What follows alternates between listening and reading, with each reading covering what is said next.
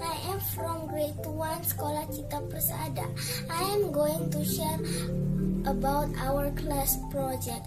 The theme of our class project is share love with others. We learn how to share love with others while making this class project. If you want to know more, please enjoy our project presentation. Hello, my name is Juan. In this phase, we discussed about what is the meaning of share and love. We found out who we can share our love with and what we can share. Let us see what we have learned during this phase.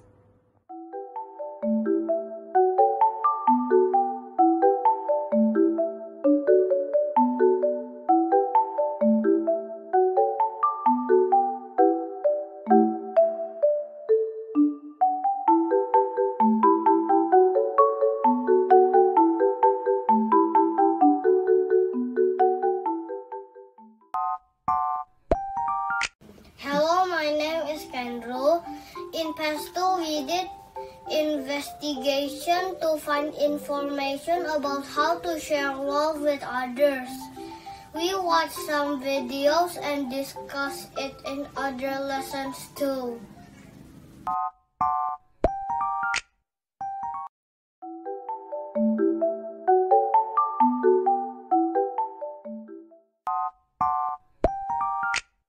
Dear Mother, you sewed the buttons on my clothes.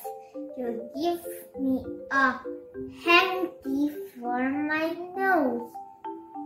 You make good things for me to eat. You buy me candy for a treat. You wash my clothes and mend my socks. Dear Mother, I love you lots and lots. Exhibition of Love by Alison Jean Thomas. A pat on the hand, a peck on the cheek, a slap on the back, a hug, no need to speak. Family love is all around, like air in a room, but invisible but always present. I'm glad the sky is painted blue by Anonymous. I'm glad the sky is painted blue and the earth is painted green with such a lot of nice fresh air, all sandwiched in between.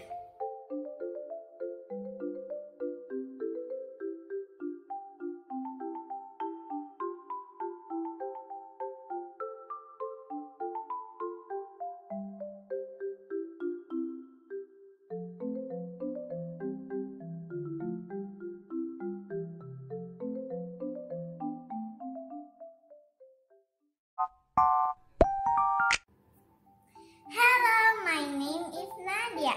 In this phase, we made our class project. We drew some pictures and decorate it. We recorded some videos to show sharing love action. Let us see it together.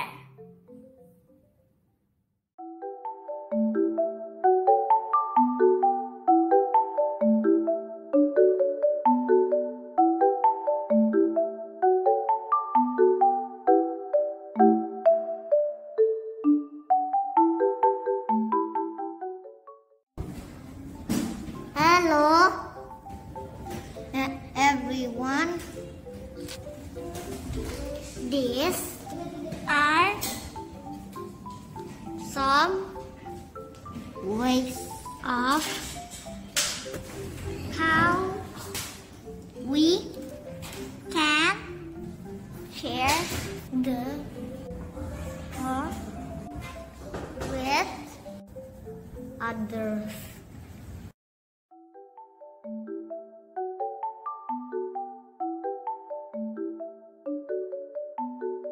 We can share love through words.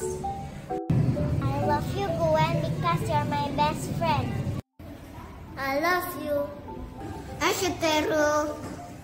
Hitain. Iflividi. Oh, Ani. Te amo. Aku cinta kamu. Saya blue. 사랑해요. 전화군. Ti amo. Ikaw kanyo. Seni sabihin. Annual. Mahal kita. We can share love by helping others. Happy help you, Jamie. We can share love by spending time together. Let's play together, Sarah. Okay. We can share love through hug and pet. It's okay, Kingo. Don't be sad. We can share love by giving presents.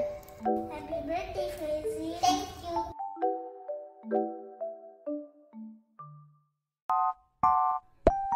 Hello, my name is Nala Kitan. As a conclusion, by making this project, we know how and why we have to share love with others. Thank you for watching our class project presentation. See you everyone!